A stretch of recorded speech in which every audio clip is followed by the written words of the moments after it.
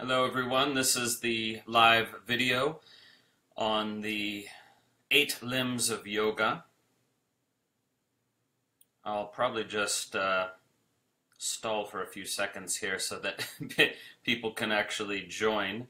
But this is also will be a recording that will be posted, so I can't stall for too long.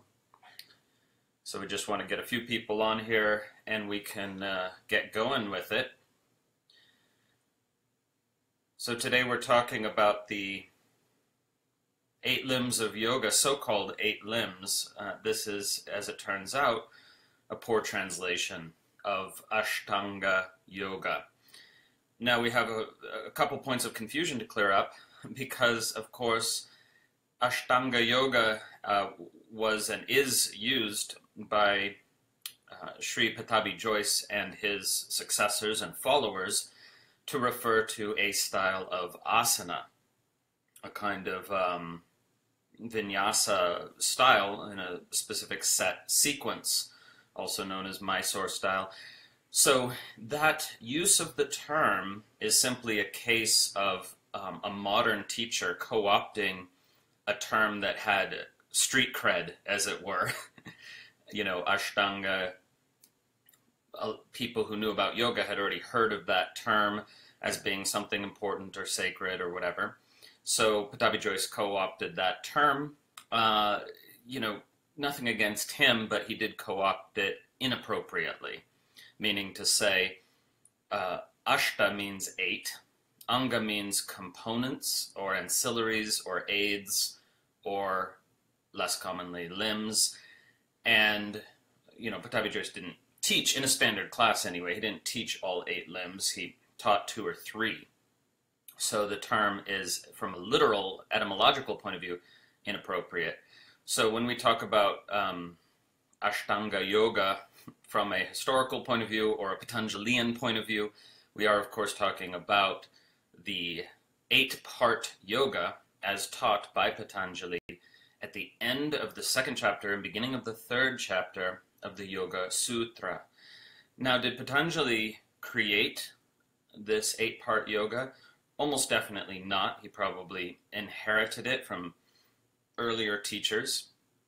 We don't know who. The Yoga Sutra became so important and so central as a text for many centuries that its immediate sources were lost because they were no longer considered necessary because everything was covered so well in the Yoga Sutra.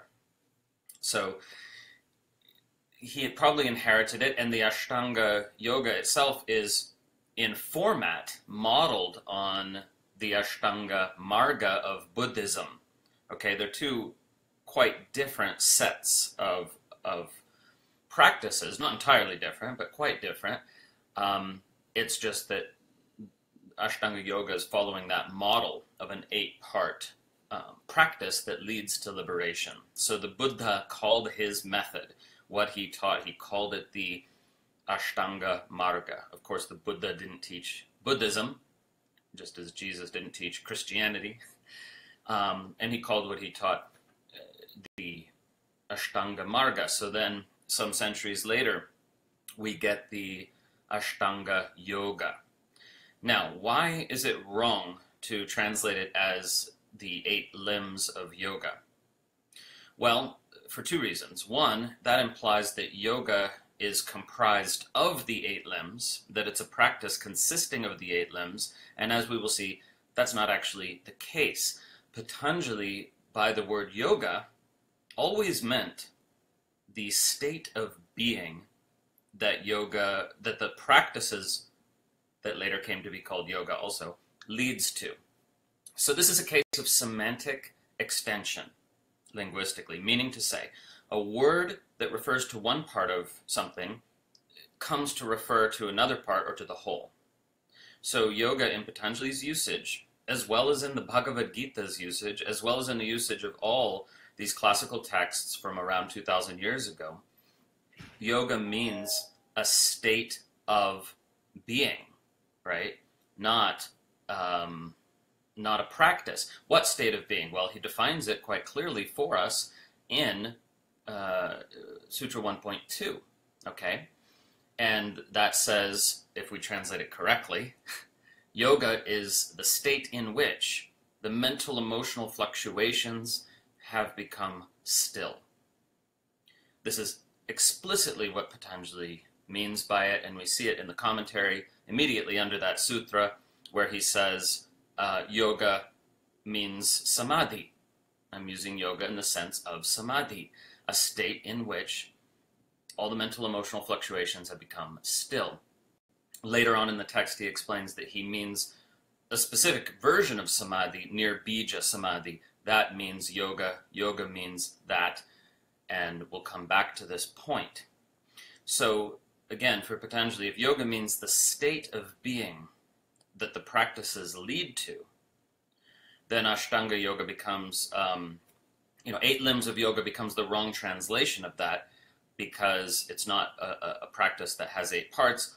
It's 8 things that lead to yoga. So the most correct translation that I've been able to find, and I'm sure many scholars would agree, is 8 aids to yoga.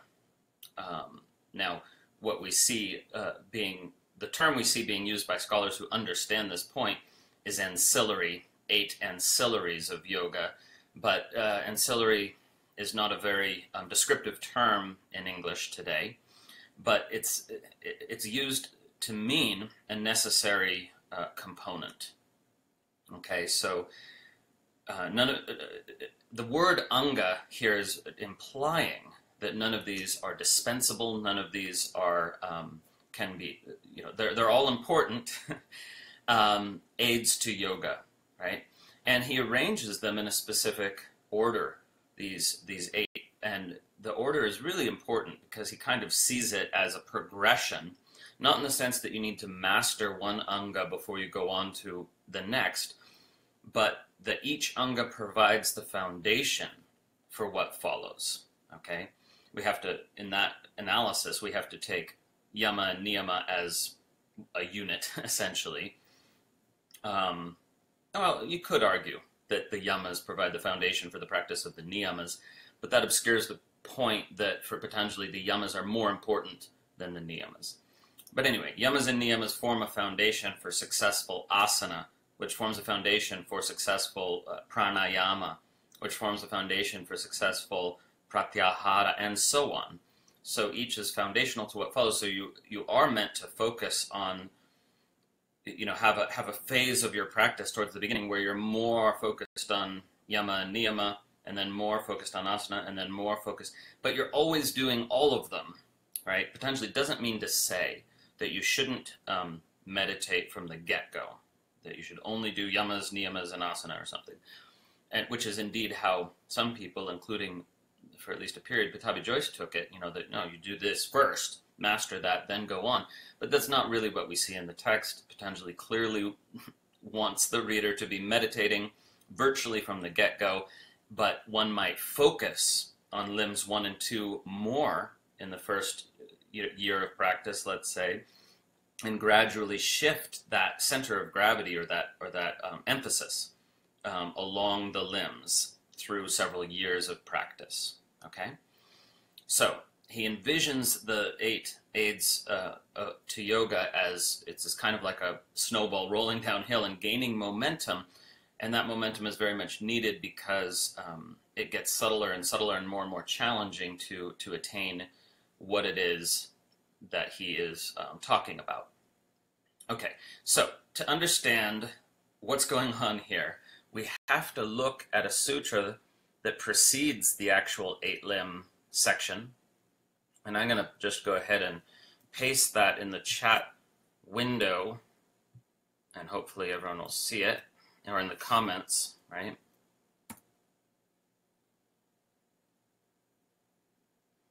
Okay, there we go. So this is Sutra 2.28, meaning Chapter 2, number 28, or 79 overall of the whole text. And it reads, Yoganganushthanad ashuddhi kshaye jnanadiptir avivekakyatehe.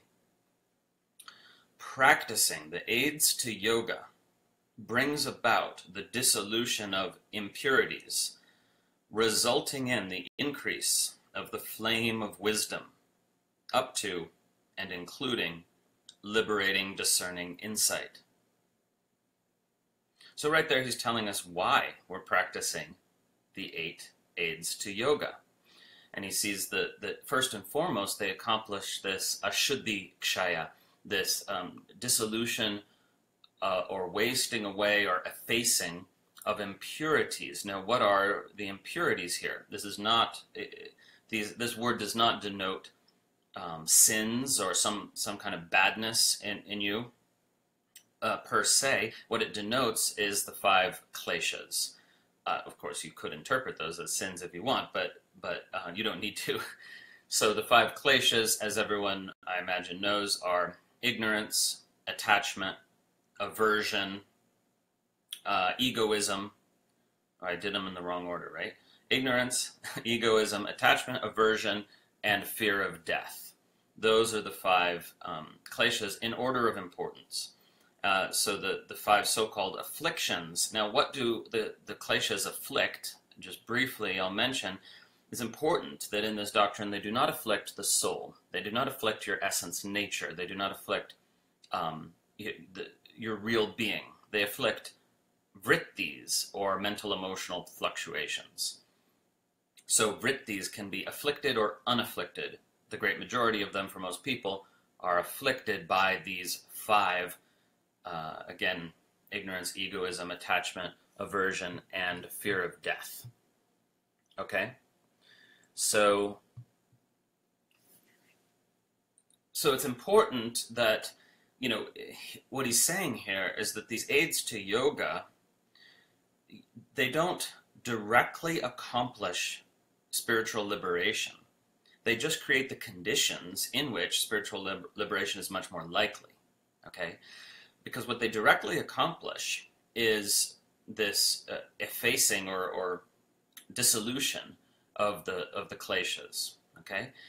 Now, what he says in the commentary on this particular sutra that I pasted in the comments is that when these afflictions or kleshas diminish, automatically there's a increase of the flame of wisdom. So the idea being, in the metaphor, that it's like the flame of wisdom doesn't have much oxygen. And as you remove these sort of veils or something, it gets more oxygen, it rises up, and it becomes stronger and stronger and stronger. And that's what we want, this flame of wisdom to become stronger. Now, what kind of wisdom? Well, it's the kind of wisdom that ultimately culminates in what he calls viveka khyati, meaning discernment, or discerning insight, or to be even more precise, liberating discerning insight. Because indeed, in his system, this specific kind of discerning insight is liberating. So what is the discerning insight he wants you to have? He wants you to see that what you are fundamentally is spirit, pure spirit, Purusha in Sanskrit. And Purusha actually means person, and he uses that term to mean your true personhood. Okay? So, but how does he define your true personhood? As unborn, undying, unchanging, untainted, and untaintable consciousness. Okay? Pure awareness. So that that by which all things are known is this conscious power, okay, that you fundamentally are. He wants you to see that you are that and not that which you are conscious of. You are consciousness, not what you are conscious of. And what you are conscious of includes not only stuff out there in the world, but your body, your thoughts, your emotions, and so on. Okay? So he wants you to see that your body is part of the world of things that you are not. He wants you to see that you are no more your body than anyone else's body. You are no more your body than, trees and cars. And you are not your thoughts, and you're not your feelings. You are that which knows that there are thoughts and feelings going on. So he wants you to see that, and that insight, if it happens excuse me, non-conceptually, then it's a liberating insight. And here's a very, very, very important thing, because I've just explained it to you, so you can easily have the thought, oh, yeah, okay, I can see, I can look at my thoughts and feelings, so I'm not my thoughts and feelings. You can have that thought, but that's not liberating. The thought is not liberating, you see, because that thought is still happening within the mind, which is part of what you are not. So he wants you to have this insight on a non-conceptual level. Now, how can this happen? Because it sounds really hard. And by the way, we'll take questions in a moment. So here's the important thing, and I'm going to get to how this has been so badly misunderstood. But first, let's just understand that the way in which the insight happens is like this. You need to have a direct experience of your true nature. And the only way that can happen, he argues, is if that which you think you are dissolves and you discover that you're still there. Now, what you mainly think you are is the mind, the discursive, thinking mind, right? You think you're the thinker of your thoughts. So, Patanjali says, if you can have an experience of profound inner stillness and silence, even just for a minute or half a minute, or 10 seconds, there's no specific time limit because it's a timeless moment. You're not really aware of time when you have that experience. But if you have this experience of profound inner stillness and silence, which he calls yoga, then what happens in that space is that the mind is, as you experience it, is absent, is gone, is dissolved.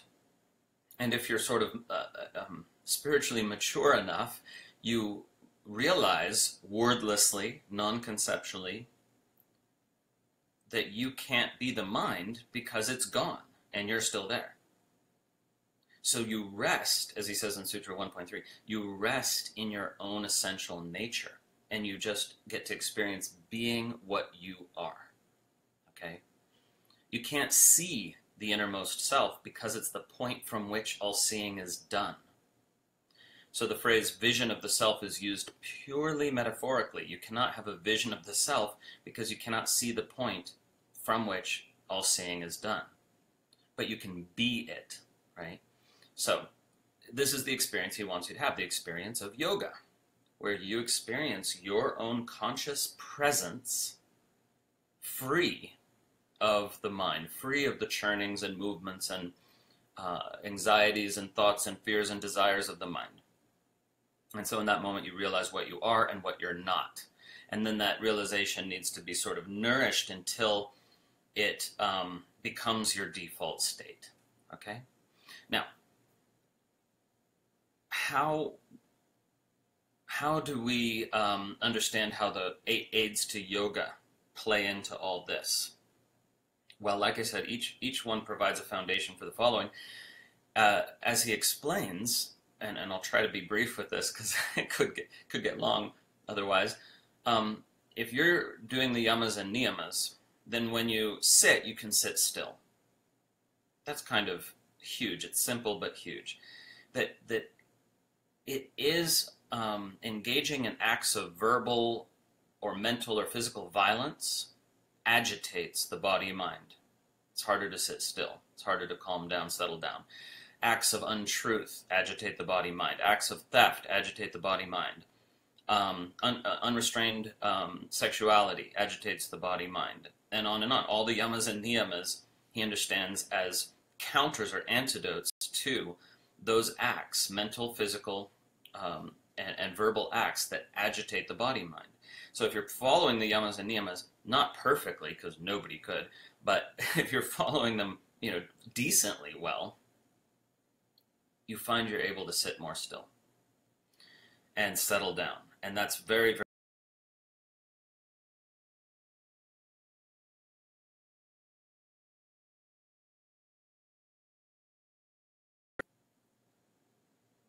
okay, we're back.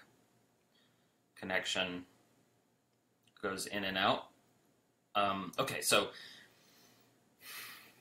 the ability to sit still.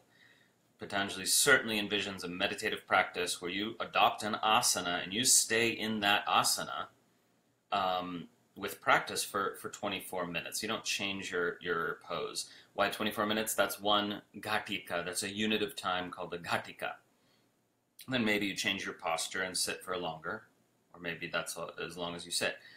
Anyway, then when you can sit in a still and settled posture, it becomes easier to practice effective pranayama. Okay?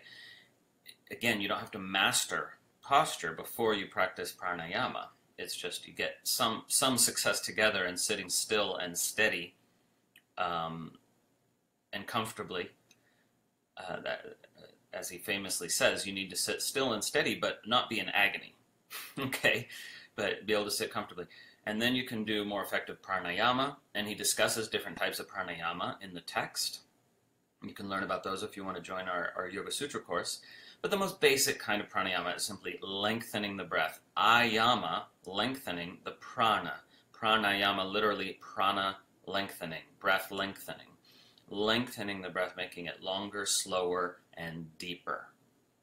And putting a little pause at the end of the inhale, end of the exhale. Okay? That's the simplest form, and it's the most effective form. It's really, for many people, it's all you need. Okay? So, yes, we're recording this, by the way. Okay, so then pratyahara, the ability to turn the energy of the senses inward. Now, the superficial understanding of pratyahara is that you need to do something like this. Shanmukhi mudra, it's called. And just absolutely shut everything out. Well, it's not that that's wrong. It's that if you've got your yamas, niyamas, asana, and pranayama going on, then it becomes much more easeful to simply direct attention within. So the mind becomes less attracted to and pulled by external sensory phenomena, So before you've got this going on, you hear a sound, you're sitting and you hear a sound, you're like, oh, what's that sound? Even if you don't think that thought, the mind does that. Have you noticed? You're sitting and the mind kind of goes over there to where the sound is, whether or not you think a thought about it. And so in this pratyahara phase, we're inviting this ability to just get absorbed internally. And it's there's a certain amount of kind of just maturity of some kind that's needed. Some people just aren't there yet. I teach a meditation, and there's always, if it's a big enough group, there's always one person in the room who, when I gently open my eyes to check, is just kind of like, as if they didn't hear the instructions at all. But it's not that there's anything wrong with them, it's just that it's not clicking yet. This ability to just become absorbed internally. And it's important that internal absorption is not a kind of trance state, right? But an awake state, awake, aware presence, conscious presence directed internally to itself, but to kind of, there's sort of an onion peeling thing that happens, right? Kind of peeling through some layers before that resting in the inner self occurs, okay? So, pratyahara is at this point in the 8 aids, it starts becoming a crossfade thing, where that is to say, it's not, there's no clear demarcations, right, between pratyahara, dharana, dhyana, and samadhi. Each crossfades into the next. You can't just be like, okay, now I'm done with that, now I'm going to do the next thing. That with practice, they just sort of one melts into the next, okay?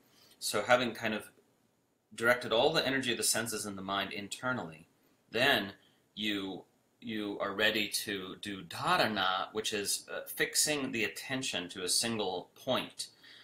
So for a beginning practitioner, that might be an external point. You might open your eyes and gaze at a candle flame or a dot or something. Or for a slightly more advanced practitioner, it could be an internal point, whether it's physical, like the bridge of the nose, or the navel, or the base of the heart, or it could be subtler than that, but for that you have to be a very advanced practitioner because you cannot rest attention on something that doesn't remain there for very long. So, how subtle the object of attention is depends on how whether it can sort of remain there for the duration of the meditation. Okay, so dharana really means sort of concentration, right? And dhyana is just successful concentration. Dhyana is often translated as meditation, but this is just a loose and technically inaccurate translation because dhyana just means successful concentration, right? So in the dharana phase, as Patanjali explains, your concentration is not perfect yet, and that's okay. You're staying with whatever you're focused on, but your attention wavers sometimes, right? But you keep coming back. We all know that phase well, I imagine. You get pulled off, you keep coming back. And that's dharana, right? So with dhyana, though, Patanjali says it's as if, in the metaphor he uses in the commentary, it's as if you had drops of oil falling on a target, and they're drops because they're intermittently hitting the target. And then what happens is the oil becomes a continuous flow, metaphorically speaking. Why is he using this metaphor of oil, a flow of oil? Because if you have a very steady hand and you take melted ghee or some oil and you pour it very steadily, the flow of the oil looks almost still. It's moving, but the actual column of oil is looks incredibly still, That's dhyana. He specifically says that. It's a state where attention is flowing towards the object continuously, and it's dynamic stillness. I love that definition, and it's really a literal translation of what he's talking about, dynamic stillness. That's dhyana, okay? But it's still not meditation per se. So what that means is that whatever emotions or thoughts arise, if any do, they are part of that flow. They're in relationship with the object of focus, right? Everything flows toward the object of focus. The mind and whatever vrittis it has, everything flows towards the object of focus. Now, what happens in samadhi? The mind merges with, dissolves into the object of meditation, becomes one with it to the extent that it actually dissolves into it. Okay? Now this is hugely important because throughout the modern yoga world, we hear a phrase that is absolutely wrong as far as Patanjali is concerned. We hear that samadhi is when you merge with the object of meditation. That is utterly missing Patanjali's point. I understand it's an easy mistake to make, but it's completely the opposite of his intended meaning. Why? Because in Patanjali's system, you are not the mind, and it's the mind that merges with the object of meditation. So the very mistake which is commonly made, and I mean all over the world of modern yoga, you merge with the object of meditation, that's samadhi. That fundamental error prevents the person from actually experiencing samadhi. Well, not necessarily. They could just experience it spontaneously. But if you are identified with the mind, then you're missing the point, right? So let me explain it phenomenologically, meaning experientially, and then we'll go to questions. If you dissolved into the object of meditation, you would be absent. You would be non-existent. There would just be the object and no you, okay? But the mind dissolves into the object of meditation. What is that like experientially? Very simple. And the object could be anything. Let's say it's a flower, When I achieve samadhi, Not that I achieve it, right? Because you can't make it happen. You're just patient enough, and eventually it happens. You can't give yourself credit for it, right? Because you don't do it. But anyway, there's the flower. When samadhi finally happens, my mind gets so absorbed in the flower that all that remains is the flower enveloped within consciousness. The flower is sort of shining within consciousness in this absolutely pure flowerness. It's just, the fullness of its flower nature is apparent, and I'm no longer overlaying concepts or thoughts or memories onto it, even subconsciously. Nothing comes between me and the flower, because the flower, my mind is dissolved into the flower, or whatever it is, and the flower alone shines forth in consciousness. That is Patanjali's exact phrase.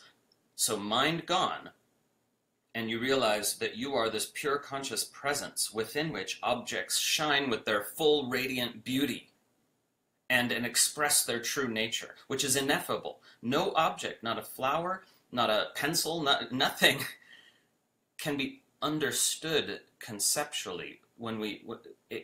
Every object is ineffable, in a sense, is something that can't be fully captured in words, right?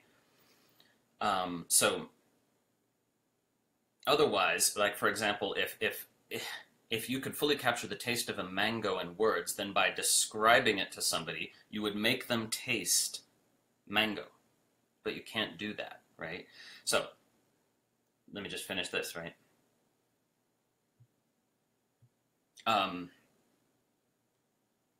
The object alone shines forth within consciousness. Now, that's called sabija samadhi, samadhi with a single object.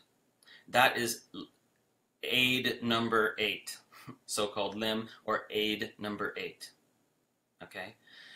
Now, remember that yoga is that which all the 8 aids lead to.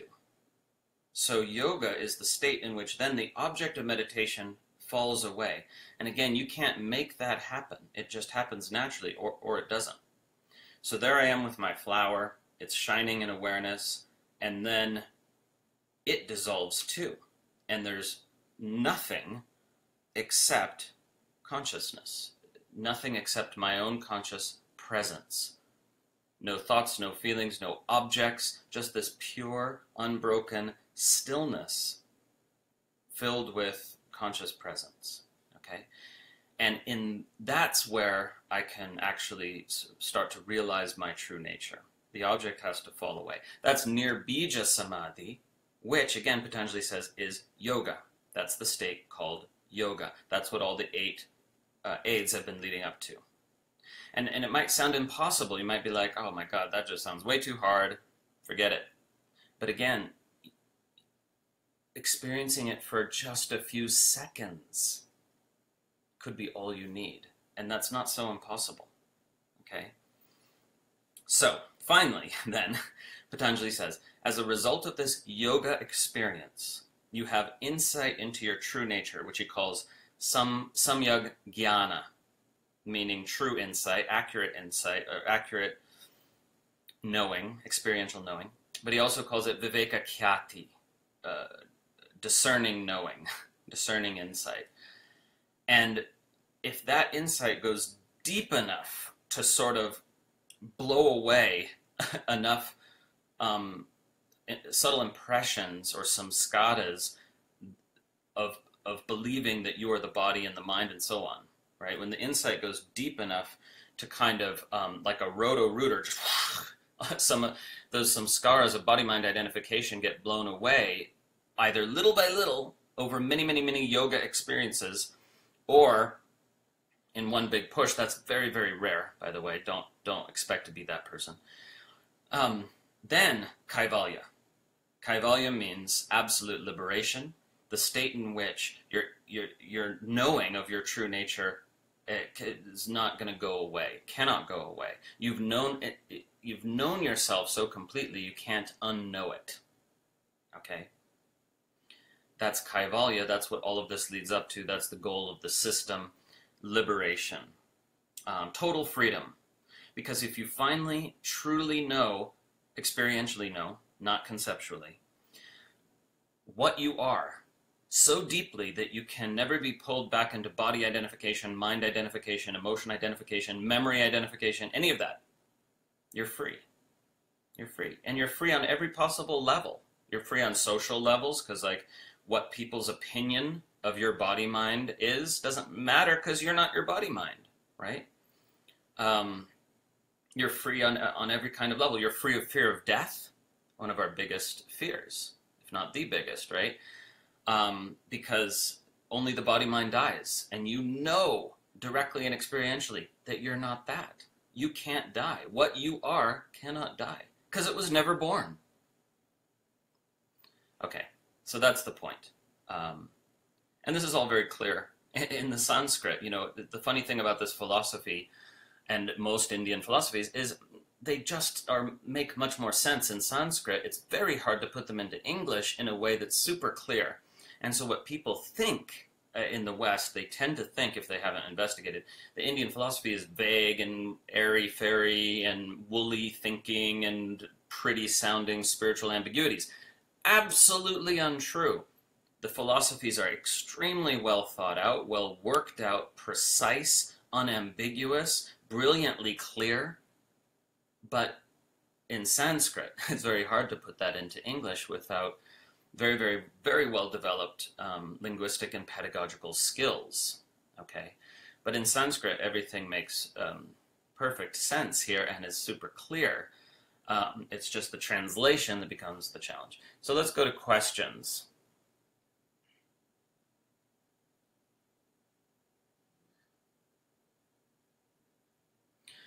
Yeah, so I notice Inder Kaur says, mentions Abhinavagupta, and what's significant here is that what Tantra adopted and from Patanjali was not so much his philosophy, his metaphysics, but his practices. So some people think, well, Tantra superseded Patanjali, so we don't need to study Patanjali.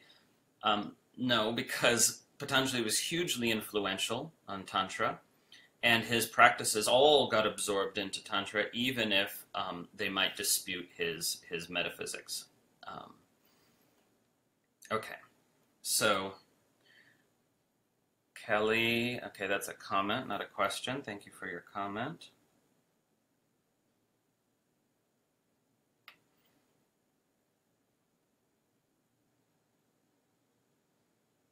Well, it looks like we don't have any questions. Well, I mean, we could end there, but if you have questions, go ahead and type them in. Before I take the questions, let me just say, for those who are still on, we are doing this very, very brief flash sale of the Yoga Sutra course. A lot of work went into this course, so we can't give it away. A lot of work on many levels. So the important thing about this course that makes it different from any other Yoga Sutra course is there's 10-minute videos, bite-sized chunks that everyone can deal with, right? I used to make 3-hour-long videos, right? But in modern life, the 10-minute video format works great. So it's average, some are a little longer, but average of 10 minutes on each sutra. So you can go sutra by sutra, understand each one with total perspicacity, lucidity, clarity, and accessibility. And so we did about 120 sutras all told, not the entire text, but all that's relevant to yoga practitioners and what gets studied today. So you can take a year to go through these 120 sutras at 10 minutes apiece, because you need to rewatch many of them, because even though the translation is clear, sometimes it's talking about something that's very, very subtle, and it just needs contemplation and revisiting. So I'm very proud of it. A lot of work went into this translation, because my goal was to make clear what other translators had left unclear. And I think we succeeded. most of the time, maybe 95%. There's one or two sutras I'm still not totally sure about.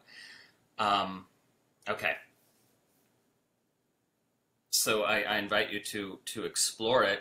And there are also practices, because the sutras that were least clear up till now in other translations were the practice sutras, the sutras on what you're actually doing.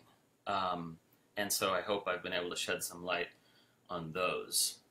I'm not sure I fully understand one or two of the sutras on pranayama, but I understand what he's talking about with regard to meditation, with regard to pratihara, dharana, dhyana, samadhi, because I've experienced that, and I've talked to others about it too. A scholar can't work in a vacuum, and gotten good feedback. Okay. So here's the questions. What happens after one experiences and attains samadhi? Well, I covered that earlier. You need to experience samadhi enough to gain insight, accurate insight into your true nature, and you need that insight to go deep enough for you to experience kaivalya, permanent liberation. That's the idea. So some patients it may be called for, right? Because there's no such thing as sudden enlightenment, or if there is, it's incredibly rare, and you shouldn't worry about it. Joey asks, what is Dharma Megha in chapter 4? It's quite mysterious. I'm not going to get into it a whole bunch now, but some scholars think chapter 4 was added later and not by the author of chapters 1 through 3. I think that could very well be true. It certainly seems to have come from a different pen. If you read Sanskrit, it feels different, It's very, very, very concerned with refuting the Buddhists, whereas in the previous chapters we see an indebtedness to Buddhism, almost an admiration of Buddhism, right? And then in chapter 4, all these criticisms of Buddhist philosophy. It's strange. So what is Dharma Megha? The cloud of qualities, where Dharma, a lot of people don't know that Dharma can mean qualities, positive qualities, virtues, but also more fundamental kinds of qualities. So I think Dharma Megha Samadhi, I'd have to research more because I didn't focus on chapter 4, but I think it refers to this sort of ultimate attainment where you're not only free but have blossomed forth and expressed all the potential qualities of spiritual liberation. Because someone could be liberated but not necessarily expressing it in such a way as to benefit all beings, So that in this Dharma Megha state, the cloud of positive qualities has sort of enveloped this liberated being. It's something beyond, something higher. Okay. So we can wrap up soon here.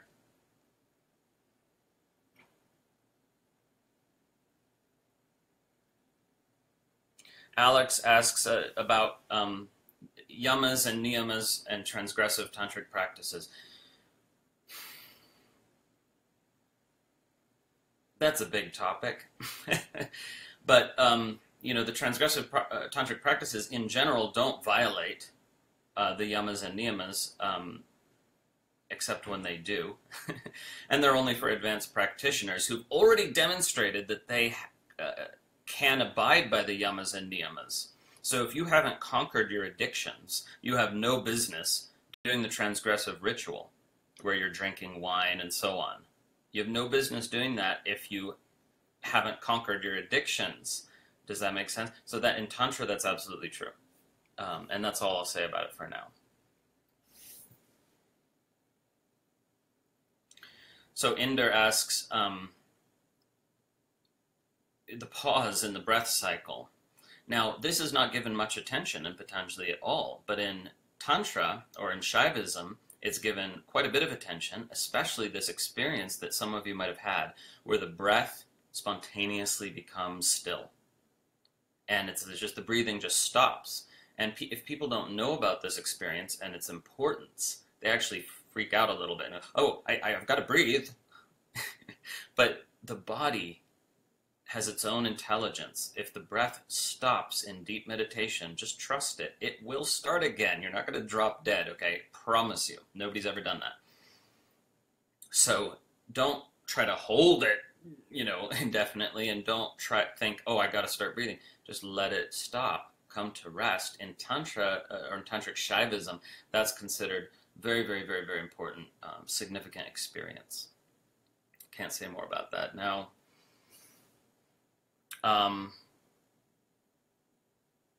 Kelly asks about Prakasha Vimarsha. No, these terms are not used in Patanjali and classical yoga at all. They come from Bhartrhari and his Vakyapadiya. So you can look up Bhartrhari. I'll type it in the window here. I discussed this, by the way, in my new book that's coming out, this exact question of the origins of Prakasha Vimarsha.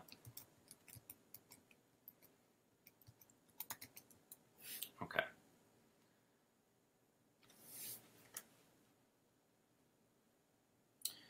Shiva says, I have heard samadhi described as when you sit down and meditate and the 24 minutes passes without you feeling any time has passed.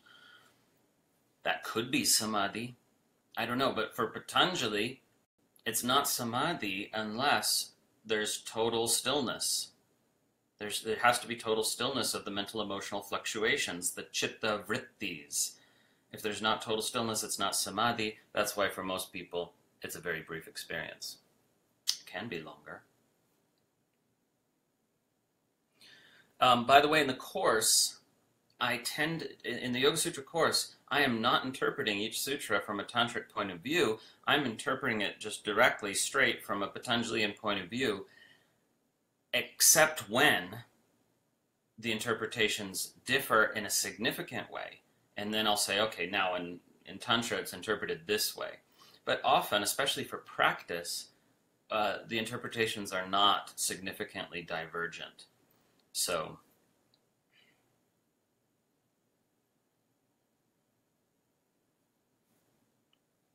Jerry asks, if you were to take away one nugget from the Yoga Sutra, what would you say that is? Is it ahimsa? I would say no, definitely. From my perspective, definitely not ahimsa, because what the text is obsessed with, the main thing about the text is discover the truth of what you are. That's what he's interested in. That's what he's passionate about, Probably he was a very calm guy, but I like to imagine him getting passionate about this, Discover the truth of what you are. That is what motivated him to write the text. Can I recommend a translation of the Yoga Sutra? My own. Because there's lots of great translators out there, but surprisingly few of them are long-term meditators, One is Chip Hartranft, and he's a long-term meditator. He really understands meditation. His translation is great, but sometimes it's inaccurate due to his Sanskrit not being strong enough. But it's still worth reading because his perspective on meditation is valuable, and his translation is often correct, So somebody who has super good Sanskrit and a long-term meditation practice, which is actual meditation and not just trancing out, that's really rare. And, there are a few such translations that are very old now, and, their English is just not very accessible. So, I hate to sound so self-promoting, but, so far students have agreed that the translation they're getting in the course is much clearer than anything they've read before. So that'll be published as a book in another year and a half. Just ask the students, because I don't want to say it, but they are saying, oh, this translation, I finally understand what the heck's going on here.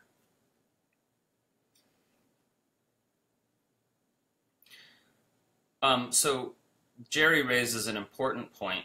We're about to finish here, but Jerry raises an important point that even in samadhi, enlightenment, by the way, Patanjali doesn't use that word enlightenment at all. He says kaivalya, liberation. But one may feel they are liberated, yet also cause harm to mind bodies, their own or other people's. Well, not in Patanjali's system. Because in Patanjali's system, when you attain Kaivalya, you essentially become inactive, you know. You're content just to be a witness, you know. This is not the tantric view, but it is Patanjali's view. So you don't cause harm to anyone because you don't do anything, you know. So at least who knows what actually happened to people who attained what he's talking about within his system and within communities exclusively practicing his system. We don't have those communities anymore. They don't exist and haven't for many, many, many hundreds of years. So we don't know what that looked like, right? But certainly it seems to be the case that with this, that he counters that objection by essentially implying that you become inactive in Kaivalya.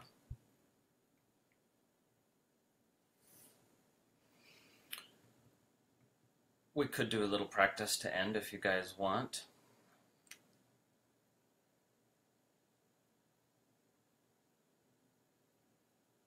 There's a lot more comments, it looks like, now that have come in that I don't have time to get to.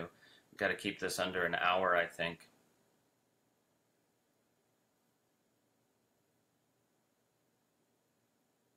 Stephanie asks about Sutra 27. Does he explain the 7 stages? Yes, in the commentary.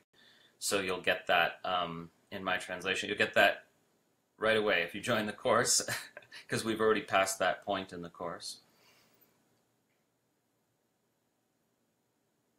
The 5 kleshas are discussed in some depth in the text. You can definitely learn more about them in the text, in the course, Joseph. Christine asks, I'm just super quick going through these. Christine asks, would you say that Patanjali inherited a system of non-Vedic practices? Yes, to some extent, because he borrows from Buddhism, such as he borrows the 4 Brahma Viharas. What is that sutra? Is it? I can't remember the number. In chapter 1, he borrows stuff from Buddhism, essentially. None of it is tantric, because Patanjali is pre-tantric. There probably was proto-tantra around at his time, but you know, it was barely present. It was just beginning.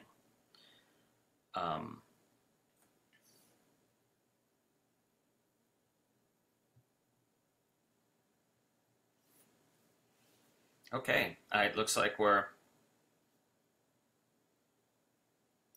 about done. Thanks for all the comments. And those of you who missed the beginning, the recording will post almost immediately. Please check it out. So for those who want to join the course, it's only on sale for 24 more hours. Then it will be gone, possibly for a few months. So please just jump on it, go for it, sign up. I promise you won't regret it. It's probably more work went into this course than any one I've ever done.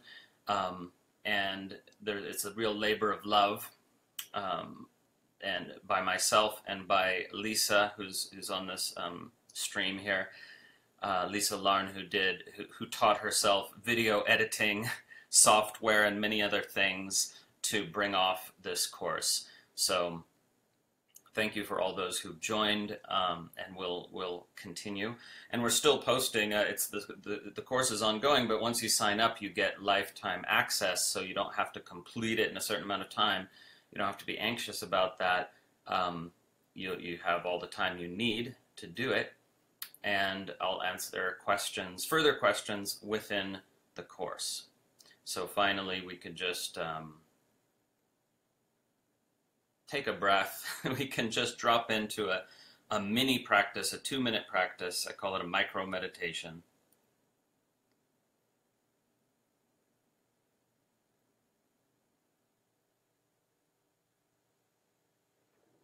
So the easiest thing to say is just relax the face, jaw, head and neck, and let awareness drop down into the center of your being. And just tune into that sacred center that's always there. It's never not there. It's just about dropping into it. This beautiful sacred center that is what you fundamentally are. Your own conscious presence unborn and undying.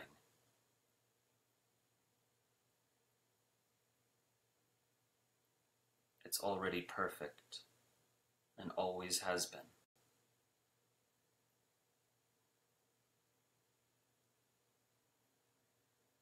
It's not wounded, it's whole. It's just the quiet presence, the quiet feeling of being you at the center of it all.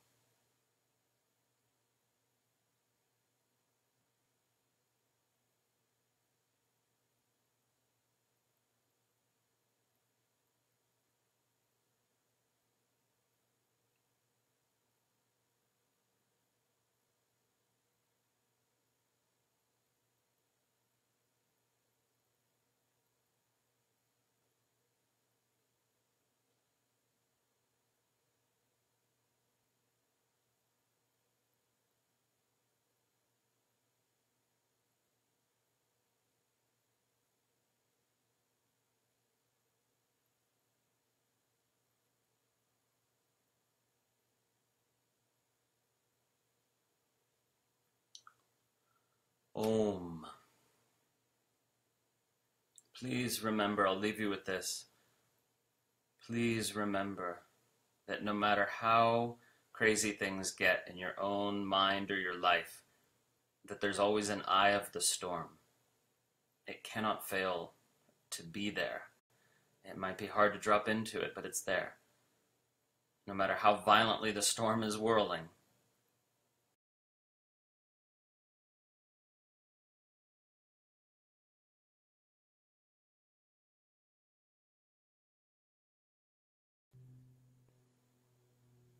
the still center, the eye of the storm, the still point at the center of the turning world.